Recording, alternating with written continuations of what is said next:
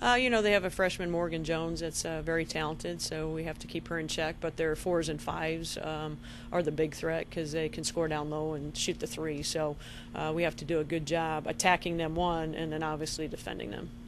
I know that you never look ahead to another game at all, but just collectively, Sharon, how big of a stretch is this two-game swing, where obviously it's a shorter turnaround than normal in conference play? Any game's big. Northwestern's all that we're worried about right now, and we'll focus on Iowa the next game, but we can't look ahead whatsoever. Just you had a couple instances in the non-conference where you played these games, but do you feel like that's a good preparation for the 2 games in 3 days? Yeah, I think especially what we did when we had to go to Cancun.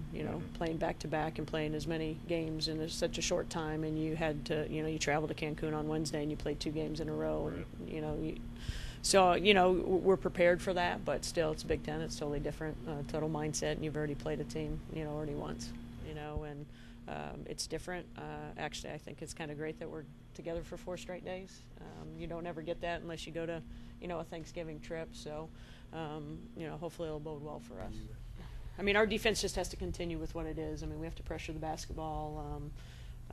For them, we have to take away the 3-point shot with their bigs, which is the 4 and 5, so that's a little different than what we've had to go against before.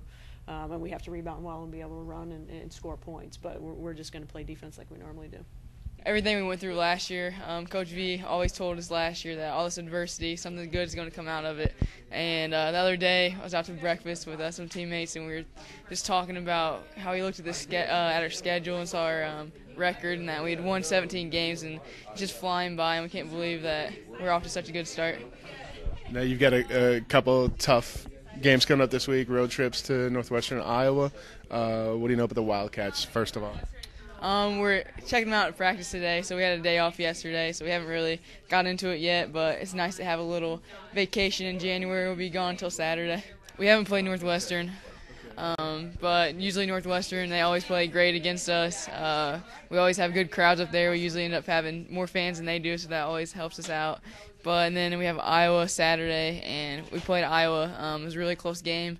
We were up by, I think, like 15 at the half, and they came back on us, and it was a really a stressful game at the end, but we ended up pulling it out. So. Does it help at all seeing somebody for the second time like this? It definitely helps. It'd be nice to play everybody one time, but the second time around, you really just have to key in on every play matters, every defensive stop. You have to get those stops, and offensively, you just have to execute, and you can't.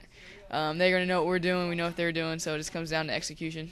Northwestern's a really scrappy team. They play hard. We're going to definitely have to bring our A game. We're going to have to pay attention in practice, do what's on the scouting report, and we should be fine. It's kind of a weird place to play. It's a little different up there. It's not the best place to play. So, we have to bring a lot of energy from within the coaches and within each other and the team. A lot of energy and excitement is going to be needed to play at Northwestern. Sima was saying it's kind of nice. A lot of times Purdue fans outnumber Northwestern fans up there. Does that help? Oh, yeah.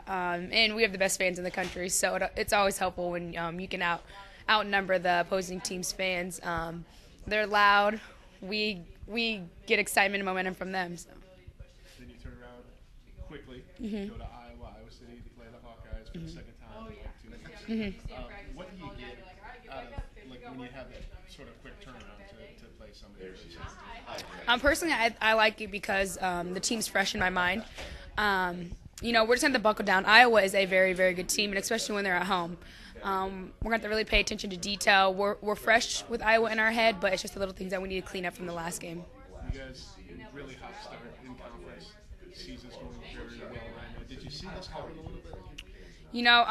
With the hard work and everything we've put in, it doesn't surprise me that we are where we are at right now. And the great thing is that we work and we continue to get better every day, which is awesome, which is only going to make us better.